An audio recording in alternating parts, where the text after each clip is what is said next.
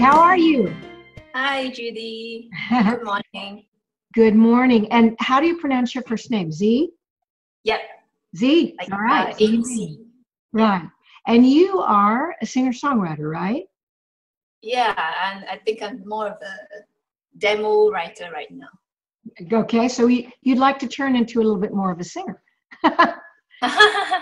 Tell me about the issues. First of all, where are you in space? Where are you located? In Singapore. In Singapore. Isn't that cool that we can, be right together here from Nashville to Singapore? Yeah. Of course, it's night in your world, right?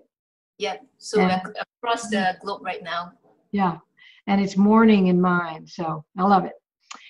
Okay. So tell me about your voice as you're doing what you do with it, when you're songwriting.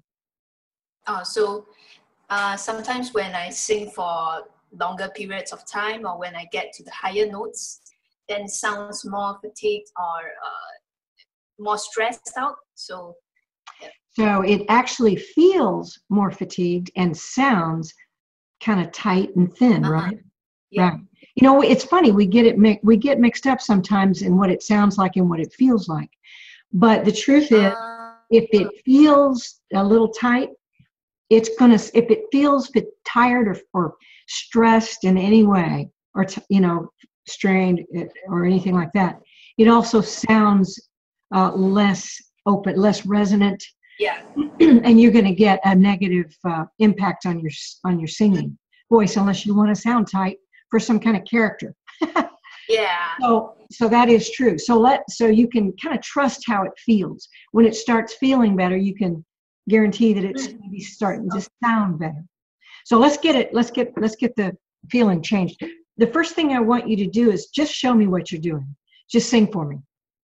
感谢你让我真的遇见，感谢你让我再次看见，原来你的诺言真的能实现，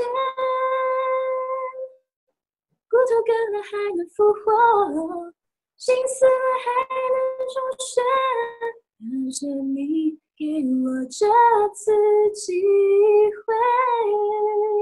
Good. Okay. And stop. Let's go that far again. And I want you to change a couple of things. That's awesome. Okay.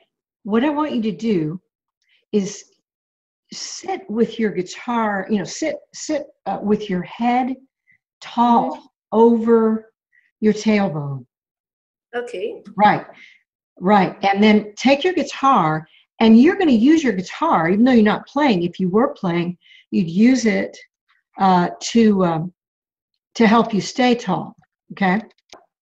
So yeah, you're gonna be sitting really tall with it instead of slumping over it. Yeah. Right. Okay. Now, just with that posture change, sing the same song again. Okay. Okay. Because we're going to A-B, when you change something, so you can notice if there's a difference. Okay. 感谢你给我这次机会，感谢你让我真的看见，原来你的诺言真的能实现，骨头干了还能复活，心死了还能重生，感谢你。Okay, good. And good. Let's go that far again, and let's change something else. First of all, did that feel like you had more breath? Yeah. It did. Yeah. Okay. I want you to sing this beautiful song like you're talking to people that need to read your lips, like the deaf, or people like me that don't speak Mandarin but would love to, and overpronounce the words.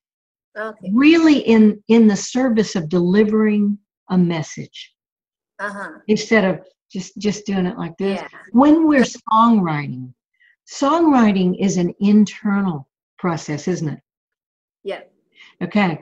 And the problem with that is your voice doesn't exist to just think. Your voice exists to communicate. And that requires more of your face, just like I'm talking right now, instead of talking like this. Okay. Now, before you do this, let me show you, let me let you feel the difference.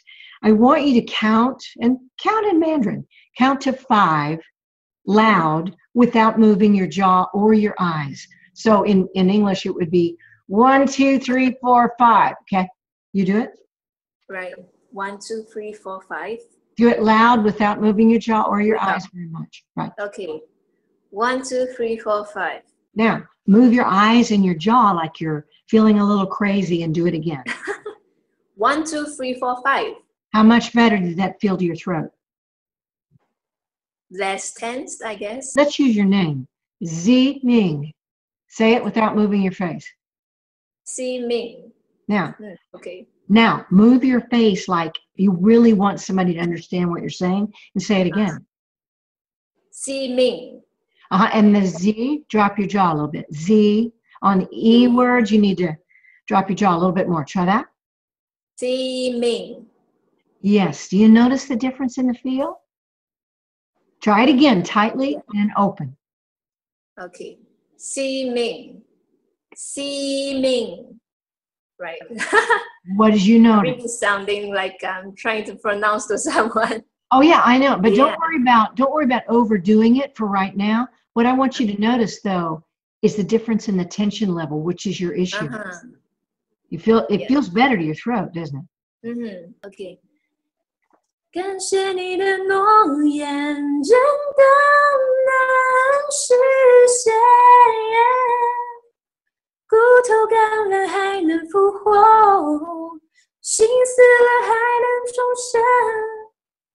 That was so much better, don't you think? Yeah, it felt better because I guess, because I did sing in the choir before, and I guess, so when I sing in the choir, I don't have to play the guitar, I don't have to really look at the lyrics or anything, and I'm trying to, and I also do the what do you call that, the eyes and the jaw dropping, like it's more natural for me. But when I sing for like when I'm recording or something, sometimes I feel that it's unnatural to do that, like it would be too much or good something. Point. Here's the thing: the next time you record, and you know, when you're recording your demos for your songs, imagine exactly what we just did. Figure out who your lyric is to. Okay? Right. Put them right across from you. Don't sing to the pop filter. Most people don't sing to the engineer if you have an engineer.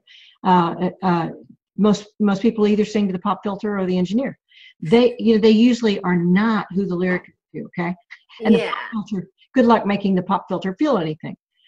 Instead, sing past the pop filter to a spot on the wall that represents the heart you're talking to, your lyric is to, and use your eyes. And another thing that you can do, let me show you something. This is something I use with my guitar players and piano players a lot. Use a stick that represents your guitar, especially if you start playing right. You can use a stick to represent your guitar so you feel like you're on stage. Now, that is if you're used to playing the guitar correctly. You can't be slumping over your guitar. Right? And if you don't have a stick or your guitar, you can use your fingertips to widen your rib cage. Okay? And if you want to go farther with this training, I do have a course you might want to look at online called Singing in the Studio. And it'll teach you all these things and a lot more about triggering the right psychology so that you're delivering messages rather than just singing words into space like a flashlight beam. You become a laser beam. And you'll notice that makes your throat feel better. And when your throat feels better, it sounds better. So use your eyes. Yes, use your eyes. It's like acting. Use your eyes, use your jaw. In the studio, be time traveling. Imagine that you're with that person. okay? And just deliver the message. And I think you're going to notice a big difference. Yeah. Okay? All right. Well, thank you for being with me today. Yeah, thanks for all the help and advice.